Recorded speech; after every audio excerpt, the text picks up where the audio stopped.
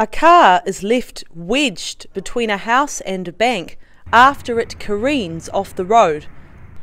These images show the damage that could have been caused when the truck hit the side of the house at around 4:40 a.m. today.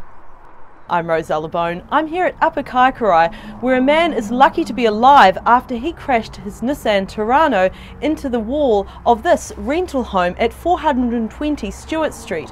Police say there has been minimal damage to the interior of the house. The truck's impact broke off part of the guttering and caused some cracks in the facade of the brick house. It hit Mel Stringer's kitchen while he was asleep at the other side of the house.